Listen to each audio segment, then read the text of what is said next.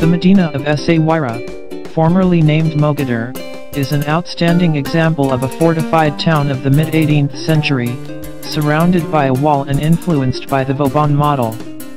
Constructed according to the principles of contemporary European military architecture, in a North African context, in perfect harmony with the precepts of Arabo-Muslim architecture and town planning,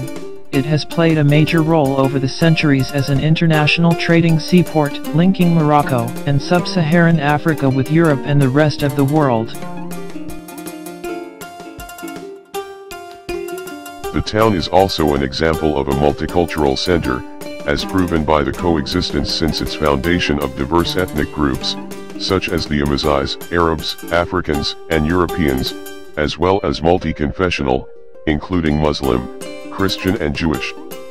Known for a long time as the port of Timbuktu, Essaouira became one of the major Atlantic commercial centers between Africa and Europe at the end of the 18th century and during the 19th century.